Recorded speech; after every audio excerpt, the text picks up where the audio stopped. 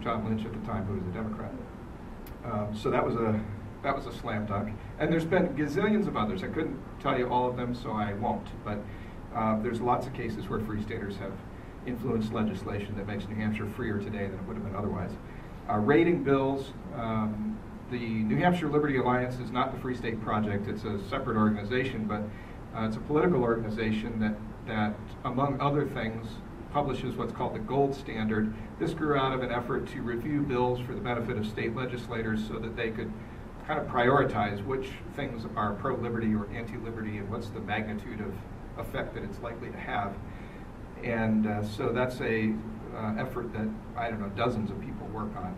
Testifying at the State House, anybody who's a citizen of New Hampshire can just go up and say, we think this is a good law, we think this is a bad law. Attending town meetings, and there's been 7 or more, 8 maybe, figures of taxation, government spending stopped just as a result of that.